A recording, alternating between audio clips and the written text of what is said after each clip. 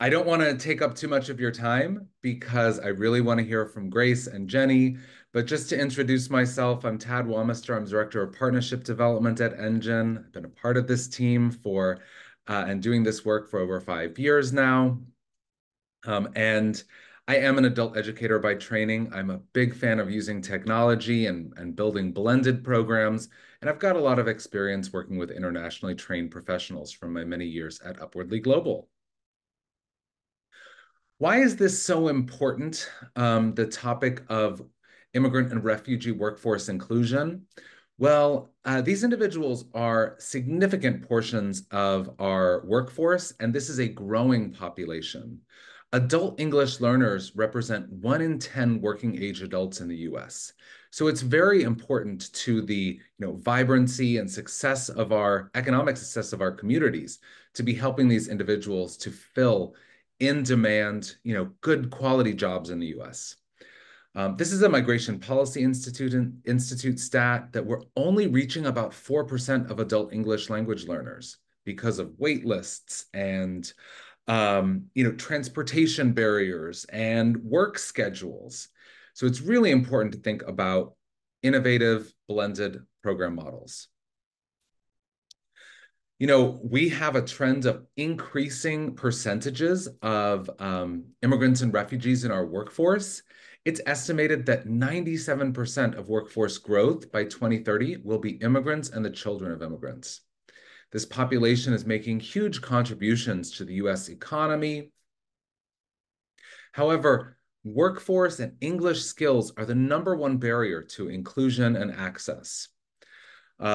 Every state that I go to right now is talking about reskilling, upskilling, increasing the percentage of individuals who've earned post-secondary credentials and degrees in their state.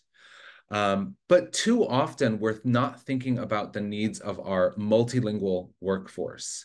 And that's really why we hosted this PD series that we're going to talk about and why we're so proud of partnerships with organizations like Advance and like Emily Griffith Technical College that is doing this work and innovating. This image really helps to illustrate what we're trying to do at Engine. We want to be a bridge from traditional or general English language learning over to workforce development programs, apprenticeships, IETs, and CTE opportunities. And we use vocational English language learning, English for specific purposes to accelerate that journey and close the gap. We're also seeing new models emerging for workplace English language learning. And these are some of the important elements to think about. Coaching and ongoing support is very important. These earn and learn models where people can start, in a frontline work or an entry-level job, but over the course of their career and their career pathway, they can be building up workforce skills, earning industry recognized credentials, taking or filling harder to fill jobs, and achieving family sustaining wages. We are seeing an ecosystem of organizations that are doing this work, including employers, community colleges, and adult education programs, as well as state and local governments, whether that be the Department of Education, labor, and other talent development initiatives. Just to step back before I pass it over, well, what is Engine and why are we sponsoring this session? Well, Engine, our mission is to remove English as a barrier. We want to unlock economic and workforce opportunities for immigrants, refugees, and multilingual learners. But we're always working with another organization, whether that's an adult education program, a community college, an employer, or a workforce organization. But what the learners get, and this is very unique, is a highly personalized experience because the platform adapts based on native language, career goals, interest areas, and performance. We also have a growing career pathway catalog. We're always adding new pathways.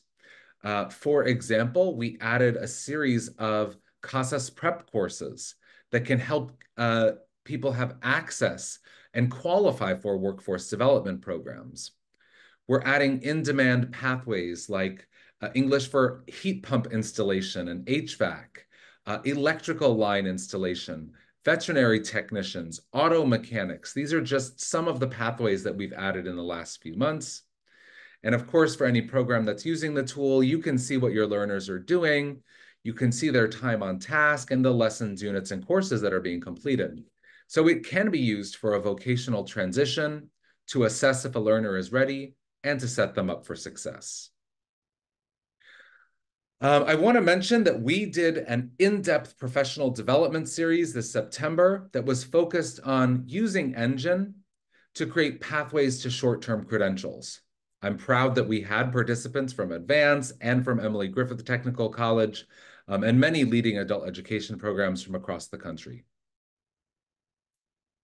I wanted to share a little bit about this first series that we've done, but also to set up 2025, because we want more organizations to be joining in this work. So for the September series, we had 233 registrations across 50 organizations. 125 participants attended at least one of the live trainings. About a core group of 50 completed the series, and we have many more who viewed the session recordings. I am going to put in the chat this link so that if you're interested in signing up for the next series, you can do so, because we want to see more transitions to IETs, apprenticeships, successfully building workplace literacy programs that integrate education and training, and building supports for internationally trained professionals. I just want to share 4 ingredients or building blocks for success. We need a champion. We need someone who cares. We need appropriate content that delivers those industry and career skills. It's important that this connects to a career pathway, and that learners are able to have agency and choose the English that they need. Choose their own adventure, their own career pathway, because adults really learn what they need to learn, what they want to learn. So the more that it aligns with their interests and goals, the more motivated they will be. So I'm going to pass this over to Jenny so she can talk about some of her work at Emily Griffith. Thank you, Tad. Hi, everyone. It's great to be here with you today. My name is Jenny, and I'm joining you from Emily Griffith Technical College, one of the oldest and largest technical colleges in the state of Colorado. Our language learning program that's the beginning of our founding of our college. It's one of our oldest programs, and our founder, Emily Griffith, her vision is to provide education for all who wish to learn. So that really relates to our topic today and how we're using NGen at Emily Griffith. Could you go to the next slide, please? Great. So mostly we use NGen in a program called Vocational Transitions. This is a grant-funded program through the state. It's free for all language learners that are preparing for CTE programs at our school. And it's really meant to give them the confidence they need in their English language abilities to be successful in their careers. Another way we use NGen at our school is for refugees and asylees who are unable to attend vocational transitions. They can meet for career coaching one-on-one with a career navigator and use NGen in a similar way to prepare for the academic rigor of a CTE program. And then finally, we have it as an alternative for demonstrating readiness for 2 of our CTE programs. Those programs are computer networking and nurse assisting. Cool, next slide, please. So here's just a little bit of data about NGen users at Emily Griffith. This comes from 2020 to this April. And just looking at the screen, we've had 65 CTE students who have used NGen in some capacity to prepare for their CTE programs. The programs are listed there. Only 7 dropped, 18 are current, and then we've had 10 that have started. These numbers will be updated soon when we start our spring enrollment and start dates in January. Tad, can you update, or the next slide, please? Cool. So the good news is 81% of NGen users at Emily Griffith have successfully completed their CTE programs. So we're very excited about this. Obviously, many variables and factors go into student success, but my team and I really see a lot of growth in our students that are using NGen. I also would like to share with you what students have to say about using NGen. So that's my next and final slide. So just a couple of quotes from NGen users here at Emily Griffith. You can take a look at those, but really just positive feedback overall. I think what stands out to me the most as an instructor is that NGen really allows me to differentiate in my classroom and provide content specific vocabulary that's relevant to our students' lives. And it makes their goals seem closer and more achievable. Coming to a new country and starting over, they have so much experience that they bring, and then being able to lower this barrier of language and help them get into their CTE programs and then on to their careers. So thank you, everyone. I look forward to talking to you more in our breakout room. That's all I had. All right, I'll take it from here. Thanks, Jenny. Yeah. So I was very excited to be asked to join this panel. My name is Grace Davis, and I work at an education consortium in South Lake Tahoe called Advance. I want to spend most of my time talking about NGen though, so if you are interested in hearing more about Advance, you can scan that QR code, and that will take you to our retrospective, and it gives a lot of cool stories about how we started and some of our success stories as well. So I recommend you check that out if you're interested. At Advance, we focus on personalized pathways, which Tad was talking a lot about, and holistic case management. And as a transition navigator, I always say that my goal is to help my clients achieve their goal. And to do that, we talk about Maslow's before Bloom. So a lot of my job feels like making sure that we provide wraparound services so that my clients have their basic needs met, so then they can focus on their goal, which for me usually means they're trying to learn English. Tad, if you can go to the next slide. All right, and then this is a picture also from the retrospective, and it says, no matter where you start, where you want to go, or how many stops you need along the way, we can help you map your path to a better future. And so we really do believe that two people can come into Advance with the exact same goal, but how they achieve that goal and the barriers along the way are going to be unique to that individual. So we're really focused on personalized pathways and holistic case management. Tad, if you want to just click through, I think like 4 times, and I'll talk about everything on this slide. But a big part of my job, I believe, is building trust, building relationships. So then my clients feel like they can have honest communication with me and tell me why they aren't able to practice their English or work on the goal that we're working on. And then the second bullet point here, which is another reason I love that I get to work for Advance, we focus on the goal of the individual, not the goal of the system or the institution. And I feel like so many times in previous jobs, I've had to teach to the institution's goals and not the client or the student. So I really appreciate that about my current position. And how we do this, we assign each student or client a transition navigator. So like I mentioned, I'm one of the bilingual transition navigators at Advance. There are 4 of us, 2 bilingual, we speak Spanish. And then the other 2, one is college readiness and the other one helps our WIOA clients with their unique plan. We use a program called Community Pro Suite to basically track case notes, and that's where we store each individual's content, or their map for how they're going to achieve their goal. All right, next slide.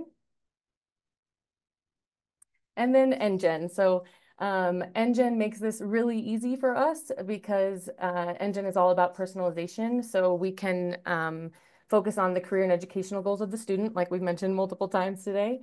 And then the second point, industry-specific modules. A lot of people in South Lake Tahoe work in hospitality, housekeeping, healthcare. And I'm going to share a personal story, and I love this story so much, but I actually found Advance because I was a Zoom moderator for my current boss's Zoom room at the CATESOL conference back in 2020. So I just hit my 4-year anniversary.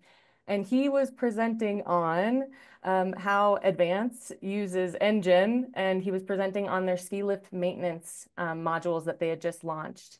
And after the session, I emailed him, and I was in grad school at the time, and I said, do you do internships? I have to get involved in Engine and Advance. And here we are 4 years later, part-time job and now full-time job. So I feel like I'm having a full circle moment because now I get to present on how I've been using Engine.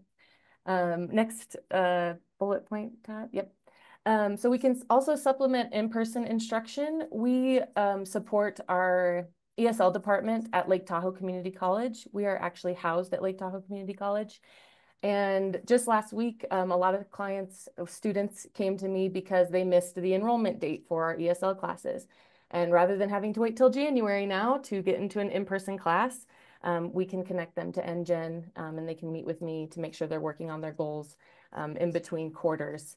And also, we don't always have ESL classes that meet the needs of our learners. A lot of them work multiple jobs. I have some people who attend classes in the middle of the night, which is great for them. And so NGen really makes that possible because there are workshops and classes at all times of the day. Next bullet point. Flexible access. I know Cassie was talking a lot about this, where most people use a mobile phone. I think 95% of my clients are on a phone. And so NGen has an awesome app that you just download, and they can also study while they're at work. So I always try to stress that it's better to practice a little bit each day rather than a big chunk one day a month. So they can practice on their lunch break or when they have time that's convenient for them. The next one, I believe, is workforce readiness and workforce preparation. So NGen has a lot of tools for practicing applications, interviews, workplace communication. And then the last one, this isn't our highest need, but we do have clients who come to us for advanced English. Tad, I think I have one more. Yep, academic English, IELTS prep, TOEFL prep. I had a client come to me last week trying to prep for the Duolingo test. And so we are able to also support those students who are pursuing higher education. Okay, next slide. And then I have 3 examples of these, but this is my takeaway from the professional development series that Tad was talking about. This example was created by NGen, and I completely stole it, so they get all the credit for this, but they I was trying to do something like this for a long time, and this was the push I needed. So I mentioned that I store case notes in Community Pro, but now I'm actually making individualized content mapping plans for all of my clients. And I think NGen's intention was for the program or the administrator teacher to use this. But what I've done is now take this content mapping, and the client can just click on, for example, in the top left, pre-beginner literacy. It will take them directly to that course on NGen. And so this also eliminates some barriers if we're learning, most of my clients are learning digital literacy. So I share all of their content through WeChat or WhatsApp, and I'll show you that in a second. But they are able then to just follow their map. We meet, depending on my client, sometimes I meet every 2 weeks, sometimes every 6 or maybe longer. And this is an example of someone who just last week came to me and said, I work in construction. Can you help me make a plan for how to improve my English and eventually move up in that job? And so I said, yeah, absolutely, because NGen already created it. So this was a good first example. Tad, if you move to my second example, this is one for accounting. Katie Brown talks about this all the time.